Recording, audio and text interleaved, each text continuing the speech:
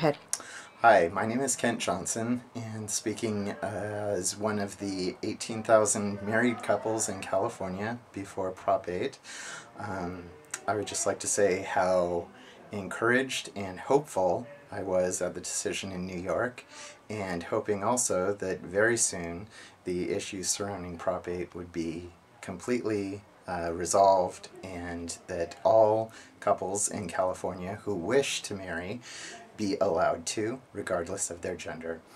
I think that it is important that we as a society allow people to have the right to spend their lives with the people that they love and care for, and that they be allowed to protect the ones that they love and care for through legal bonds such as matrimony.